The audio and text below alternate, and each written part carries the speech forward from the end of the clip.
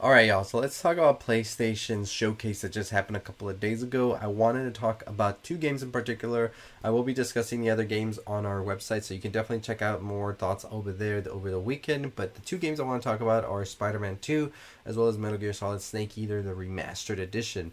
Now, they are making a collection of the Metal Gear Solid 1, Metal Gear Solid 2, as well as Metal Gear Solid 3, which includes Snake Eater, and that is going to come in the fall, but that is sort of like more of a collection of sorts. You like the original games and all of that. Now, the remaster for Metal Gear Solid Snake Eater is going to be from the ground up, so kind of in the likes of Resident Evil 4 remake that just came out. Now, definitely one of my most anticipated titles of the year. That's across all media, not just video games. I think that Metal Gear Solid 3 Snake Eater is the best one, and that's up for debate. I know, of course, some people love number 2, some people love number 4, and so on and so forth, but I really do enjoy number 3, whether it's nostalgia or whether it was just the first game I ever played from Metal Gear Solid, the series. It is definitely up there as one of my favorite games of all time. So when I saw that trailer when the PlayStation Showcase happened, I was ecstatic, I was blown away, and I'm definitely here ready for this 100%. I really do think that that is a game that really deserved a remake and really deserved it 100%. Now, people are saying, why start with this game? And I think it's because it's the one in the chronological order that comes first, and I think they want to go in those steps, because I noticed that it was just called Metal Gear Solid Snake Eater, not Metal Gear Solid 3 Snake Eater. So I don't know if they're trying to do the whole series in chronological order next, but we'll see what happens with that. Overall, though, this trailer was great. Even though it didn't give much of the actual gameplay footage, I think it was still a good way to give off the vibes of what this is going to feel like and be like. I don't know if it's coming at the end of the year or at the beginning of next year, but I'm definitely here anticipating, waiting to see how this is going to be and ready to just get back into that world. It is definitely one of those games that I think is just so deserving of this remake, and so much can be done, and I'm curious to see how the voices and everything will be done as well for it. And also everything from the boss battles that are so legendary to the whole like cinematic feel, the music, and all of that. So very excited for Snake Eater. Let me know your thoughts and opinions on it down below. Let's talk about Spider-Man 2, which we have been waiting for almost 600 and something days to see something new from it. We finally got the gameplay. We got some also new announcements as well. The Kraven the Hunter trailer was pretty dope. I really am excited to see Kraven the Hunter in the game. We know we are getting that movie from Sony as well, so they're definitely trying to ramp up some marketing here for sure, and we'll see how that's going to work out once the movie does release for Kraven the Hunter later this year. But I'm excited for this. The gameplay looks amazing. It looks very much so smoother. You can get to places quicker as well, it seems. But I think that the big thing everybody's talking about is that we have Peter Parker in the symbiote suit, which is a big thing, especially considering the fact that Miles Morales is in here with him as well, and we see a lot of sort of this drifting going on between the two in this gameplay that we saw, and it looks like they're really going to explore those themes of losing a friend and them being just right there also, which I think can add some pretty unique gameplay to this as well. And this whole situation between Miles maybe having to go up against Peter as well, which is without a doubt going to happen in this new movie.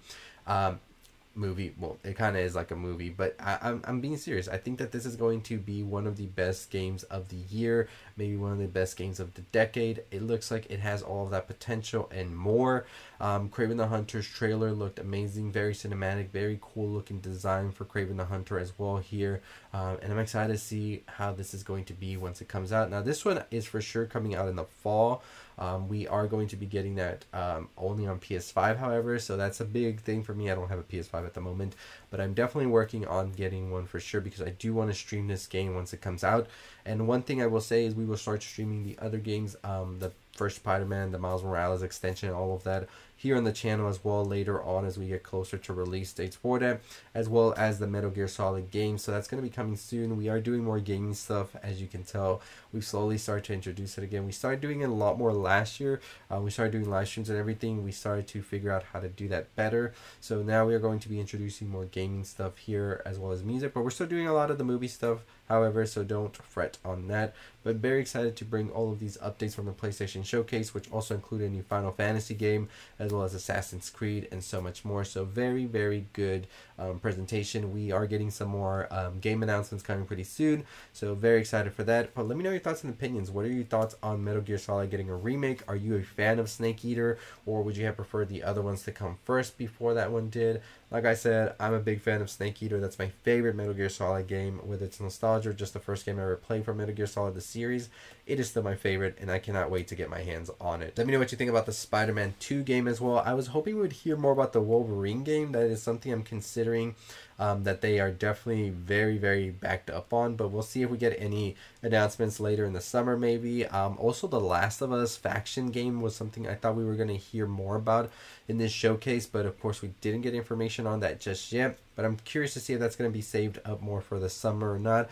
But I think that these two games, Spider-Man 2 and Metal Gear Solid Snake Eater, are definitely good ones to start off with. Very big titles, very big franchises, and definitely ones that I would definitely be excited for 100%.